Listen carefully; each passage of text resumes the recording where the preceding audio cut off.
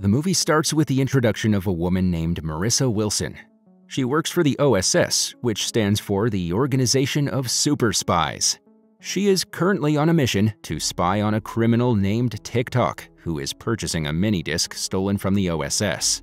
Even though she's 9 months pregnant, she maintains her pursuit, ignoring her boss's concerns. When TikTok proceeds to leave, she tries to follow, but soon begins to feel contractions. Marissa then calls her husband Wilbur, who is a TV host. Wilbur, on the other hand, is unaware that his wife is a spy and believes she's an interior designer. She informs him that she's having a baby soon and asks him to reach the hospital. She then hangs up and runs to an abandoned building, where she quickly beats TikTok's men. Soon after, her boss, Danger Damo, arrives with cops and arrests TikTok. Marissa then states that this is her final mission because she wants to devote her time to her family. When she arrives at the hospital, she meets her husband and stepkids, Rebecca and Cecil. Eventually, she gives birth to a girl, whom she names Maria. The scene shifts to a year later, where we see Marissa's family gathered for breakfast, except for Wilbur, who is busy with his spy hunter show. He shares his plan that if his show succeeds in 5 years, he will spend all his remaining time with his kids. But the kids don't seem thrilled. When Wilbur returns home in the evening, Cecil asks if he's caught any spies yet, and he responds no. As he goes to greet Marissa, Rebecca becomes jealous and walks away. Even though Marissa has been her stepmom for 2 years, Rebecca still hasn't warmed up to her, and she misses her own mom. Sometime later, Marissa goes into the twins' room and gives Rebecca a photo of her mom, making her happy.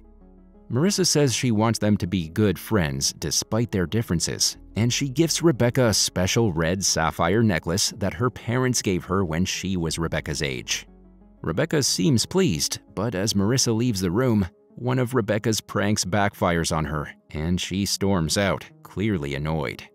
Meanwhile, Wilbur is wondering how to capture a spy for his show when Marissa enters the room. The two of them then tune into the news, where they learn that scientists are reporting a phenomenon where time is accelerating rapidly. Hours feel like minutes, minutes like seconds, and seconds like nanoseconds. A criminal genius known as the Timekeeper claims responsibility, saying he will unleash Project Armageddon as revenge on a society he believes wastes time on worthless pursuits rather than cherishing time with loved ones. Meanwhile, TikTok can be seen behind Timekeeper, which worries Marissa, but Wilbur is delighted to find an opportunity to become famous. Later, Timekeeper orders TikTok to retrieve the Chronos Sapphire, which turns out to be the jewel embedded in the necklace Marissa gifted to Rebecca. The next morning, OSS contacts Marissa and requests that she bring the Chronos Sapphire with her. Meanwhile, Rebecca is writing a letter of apology to Marissa for her prank the previous night. Moments after, Marissa enters and asks about the necklace she gave her yesterday. Upon hearing this, Rebecca becomes angry and returns the necklace in a box. Marissa then instructs her loyal dog, Argonaut, to watch over the children and departs the house with Maria. In the meantime, TikTok and his accomplices arrive at Marissa's house to get the Chronos Sapphire. Suddenly, the alarm system alerts the twins to go to the panic room, but Rebecca believes it is a joke. As intruders burst down the door, Rebecca and Cecil head to a panic room, where they watch a video of Marissa informing them about her secret job. It turns out that their dog, Argonaut, is not a dog, but rather a robot created to protect them. Argonaut then begins speaking to them, which surprises the kids. After that, Argonaut tells the children to sit on a chair while the panic room is under attack. Soon after, the chair transforms into jets, and they escape the house. However, their pursuers manage to trail them, and Marissa's system directs them on how to pilot the jets safely. Unfortunately, Cecil becomes nauseous and opens a window. Due to this, the attackers try to take Rebecca's necklace, but Cecil tosses his puke bags at them, causing one of the attackers to lose their balance and fall. Rebecca urges Cecil to repeat this, so he throws the remaining vomit bags at the other attackers, allowing the kids to evade their pursuers. Just then, Argonaut calls Marissa to inform her of the situation. Marissa then orders him to take the children to OSS headquarters, where they will be secure. When the kids get there, they're greeted by Marissa's niece, Carmen Cortez. She leads them to the chamber where she and her brother Junie began their spy job as children. There, the kids find some devices that fail to activate. Carmen then takes them to the lounge and leaves them there before returning to work. Elsewhere, Marissa arrives at TikTok's hideout and spies on him. Shortly after, TikTok becomes aware of Marissa's presence and dispatches his men to confront her. However, Marissa swiftly defeats them in a matter of seconds, leaving TikTok with no choice but to flee from the scene. On the other hand, Rebecca and Cecil aspire to become spies and try to activate the Spy Kids Division's devices. However, since their gadgets remain unresponsive, they decide to rely on their skills and head out to find Timekeeper. Outside, OSS personnel notice their presence and assume they've entered without authorization and try to catch them. Using Argonaut's advanced techniques, the kids manage to outwit the employees and escape. They then come across a room and discover that spies tried but failed to identify the Timekeeper's hideout.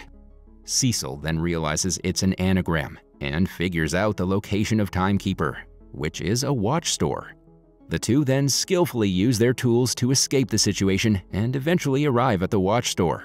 After this, Carmen calls Marissa and informs her that the kids have left, and Marissa asks for their location.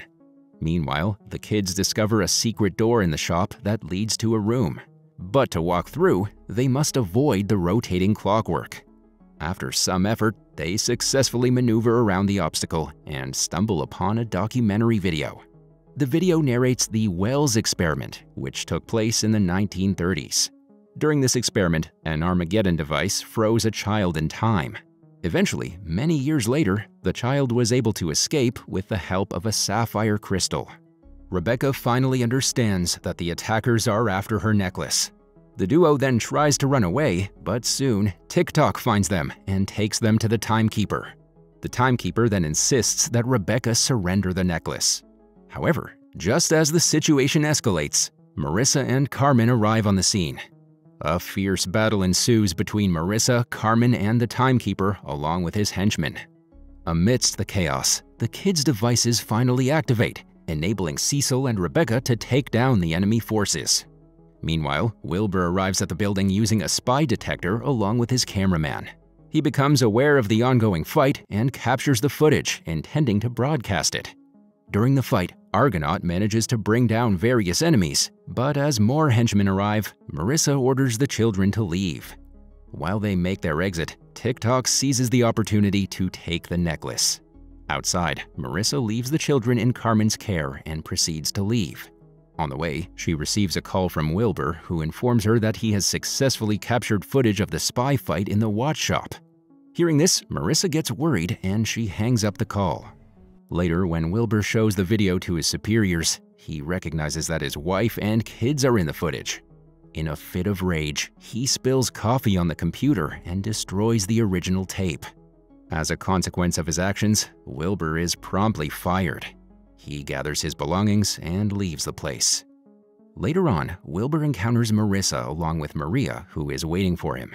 She apologizes to him, but he is furious at her dishonesty. Marissa clarifies that she didn't disclose her secret profession because she retired on the day she gave birth to their daughter and requests a second chance. However, Wilbur states that he needs time to come to terms with the situation and drives away from there. As time continues to speed up, OSS agents are debriefed on the Wells experiment. The Armageddon kit is securely stored on the highest security level, known as Level 13 within the OSS. Danger reveals that if the Armageddon device is successfully stolen, the world will come to an end. Among the agents assigned to the critical case is Carmen's estranged brother, Junie Cortez.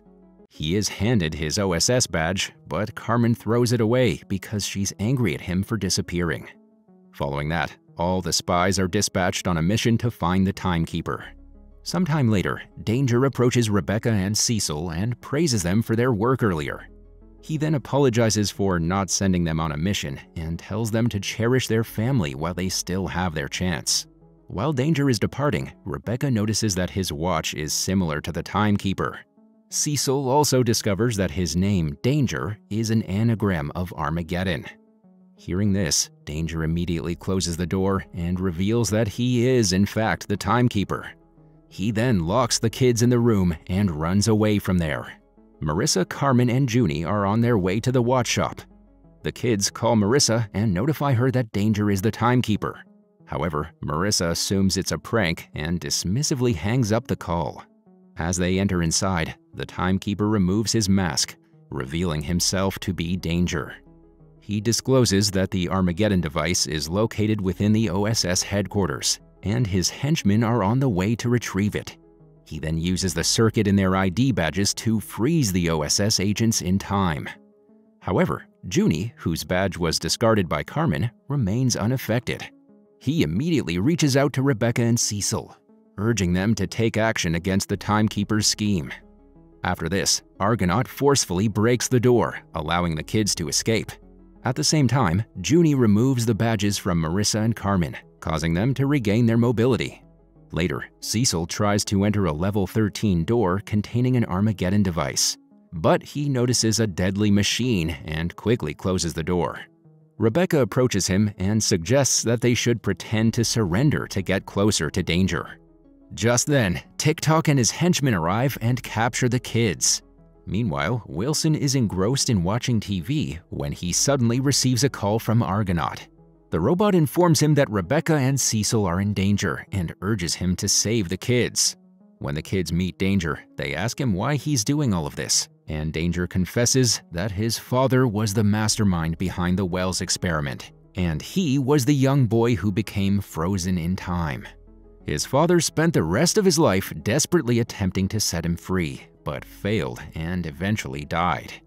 One day, a group of scientists discovered the Chrono Sapphire, a substance derived from a meteorite with special qualities, such as the capacity to unfreeze him in time.